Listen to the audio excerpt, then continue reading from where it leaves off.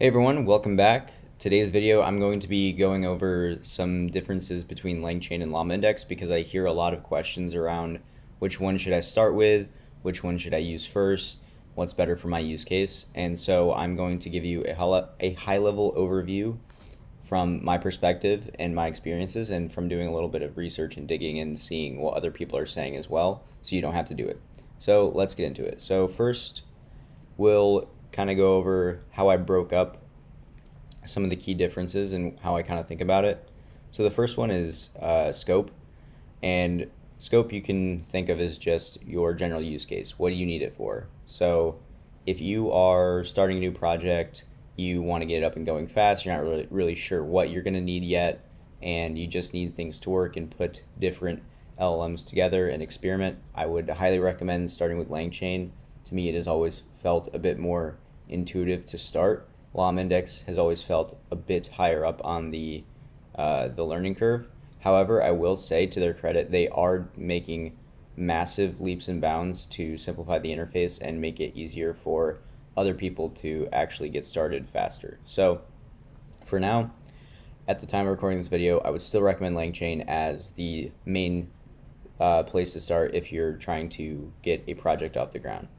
If you know what your project needs and you know that you're going to need special sort of memory management, maybe you have information across different topics and you want to structure that in a certain way for querying information from those indices, I would recommend starting with Llama Index, because Llama Index has always been, in my mind, more focused on the querying of the actual data that you're going to need before you get the prompt, and also finding information by synthesizing a response based off of disparate data sets. So you could decompose queries and do subqueries and synthesize a response in Llama Index. That is something that's not really out of the box in Langchain. So Llama Index is a bit higher up on the learning curve, but it has some pros for if you need to do some more fancy stuff with your index management.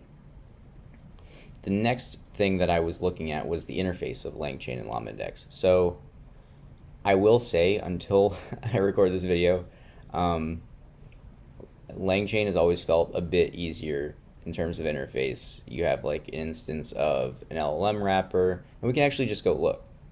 So like if you just go to, like for example, you have things like Chat OpenAI, you instantiate it, and you pass in all of the things you need, and then you just call it. Llama Index, I will say now, is starting to support that. So in one of their most recent updates, they talk a lot about, right here, what they're launching in their newest version. And some of the things I'm excited about are standalone LLM abstractions, and you can see what that means right here. So why are they doing this? Again, they want cleaner abstractions for the code base. Before it was like this LLM predictor, a lot of leaky abstractions underlying the Langchain LLM class, so it made their abstractions hard to reason about. I can 100% agree with this. When Llama Index was first starting, especially, shout out Jerry, I really like what you're doing. The documentation was a bit sparse. It was a bit, I think the community was just still too new at that point as well. Compared to Langchain, Langchain has a much larger developer base, I would say, or at least I see more people have an affinity towards Langchain.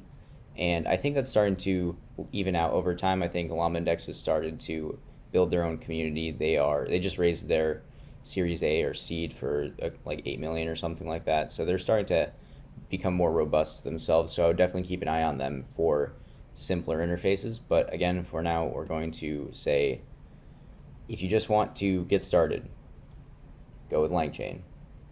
If you think you're up for a bit of a higher learning curve, getting through the documentation a bit more, and probably running into a bit more problems, maybe start with Llama Index.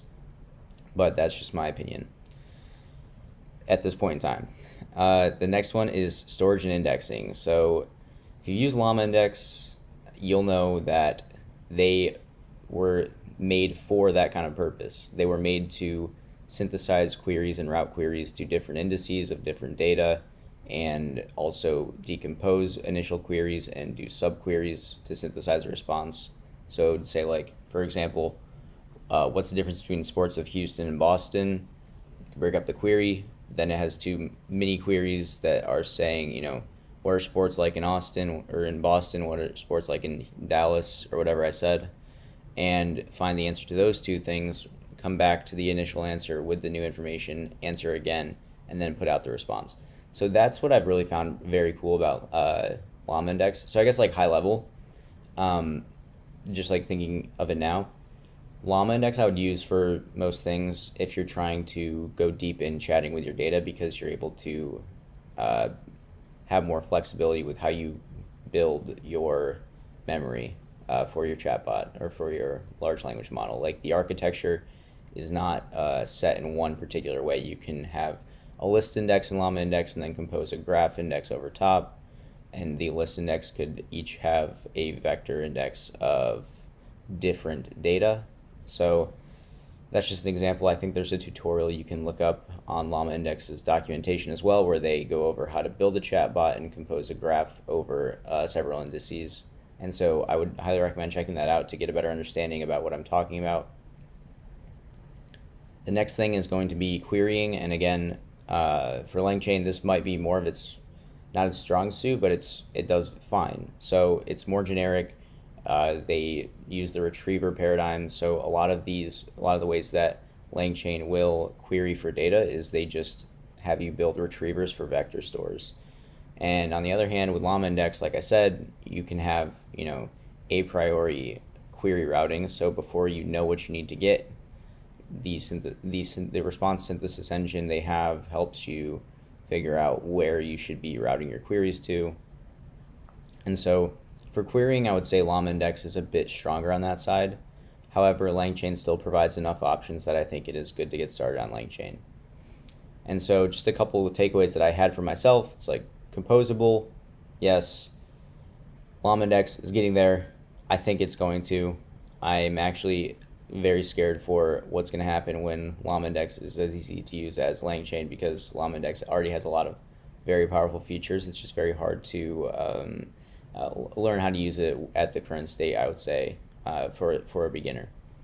Next one is easy to get started. Langchain, I would say, very easy to get started. Tons of examples, more of a developer community, more people talking about how to use Langchain on YouTube and things like this. Like Exhibit A, and flexible. So you can compose different agents together. Like, you could have a search agent, and you could have an agent with like a search tool and a math tool, and you could load up all these tools in an agent and just go as far as you want. I would say Llama Index is composable more on the memory structure side.